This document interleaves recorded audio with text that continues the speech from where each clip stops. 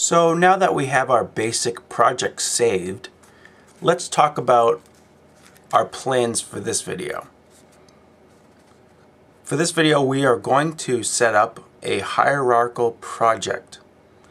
What that means is that the project, all the schematic documents in the project are going to link back to the top sheet, this sheet that we just created. The reason I do this is because if someone views the top sheet, they'll be able to understand the whole, system level function of the actual design. And I think that's a very good way of doing things. So the first thing we want to do is we are going to place, so we right click place a, let's see here, a sheet symbol. And that seems like a good size. And let's change some of the information on it. So let's double click on it. And title is op-amp. And the file name. This is actually going to create another schematic document that's a parent sheet, a child sheet to this document. What that means is that you'll be able to step through as if this was a layered kind of system. So I'll show you what I mean in a sec. So let's title this op-amp dot schematic document. And let's press OK. Now what kind of inputs and outputs do we want on this? Well, first of all, we need to discuss what we actually want to do in our project. You should probably have that done before you even make a project, but let's take a look at this picture right here. I'm going to be putting it on the screen so you can see. So you have J1, that's the voltage input, and it goes through a little amplifier, and then it has two diodes back to back. What that does is actually clips the signal. So in essence, this is just a little basic distortion pedal for a guitar. It's nothing fancy, but I wanted to do something very simple for this tutorial. So what kind of inputs and outputs do we need for this actual op-amp section of it? Well, we're going to need an input and an output. So let's right click and place a sheet entry. Put one right here and right here. So the input of it, we're just going to, let's say, we'll call it input. And the output, naturally, we're going to say output. So if we actually right click on this, we can go down to sheet symbol actions. We are going to create a sheet from the sheet symbol. See what it did right there? It created a new schematic document with these ports already.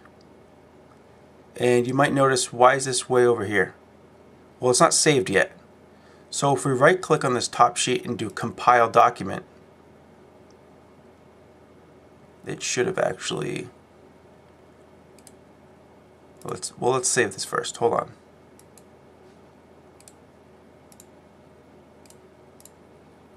Okay, so it's actually the project. You have to compile the project. And as you see, really cool. They have the top sheet, and inside of that top sheet you have this. So this schematic document is represented by this block, and this is what's coming into it, and this is what's coming out of it. It's pretty simple stuff. A trick that I'd like to show is if you actually hold Control and you double click on that block, it'll actually go into that schematic document. And likewise, if you see any port you have in your document, you can control double click it and it will actually jump to where that goes to. That's a great way of navigating designs. And it's really useful when you have a top sheet that has tons of ports, tons of schematic document blocks. You're going to want to get to use that, or get used to using that. So let's talk about setting up the rest of these schematic documents. So we can Control C and Control P, copy and paste it. And I'm just going to call this input. That's where the input jack is going to be.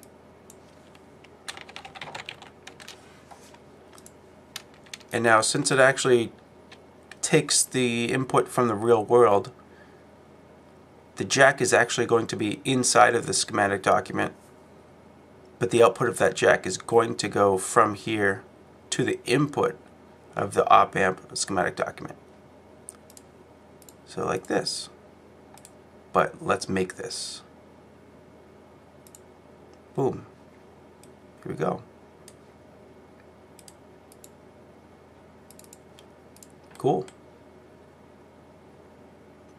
Now you see that there's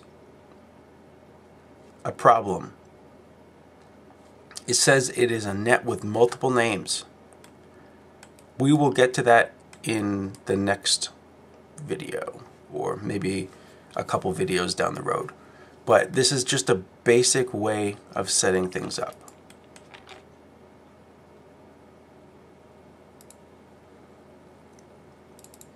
And naturally, let's put the diodes on an actual separate sheet just to show you the power of this.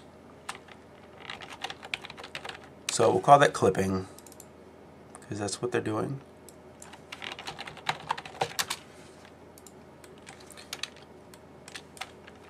And finally, this is going to be the output jack.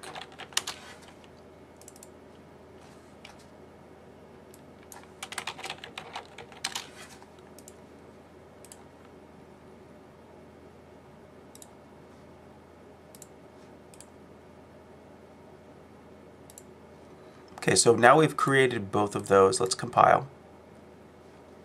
Cool. Now we actually have 4 schematic documents, and the top sheet is very, very simple to understand.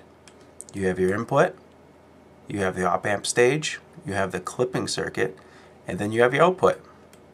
It's incredibly easy to understand, and I suggest that no matter how simple this circuit actually is, that you actually do this method because it's very powerful and it's good to get used to using. So let's save all these.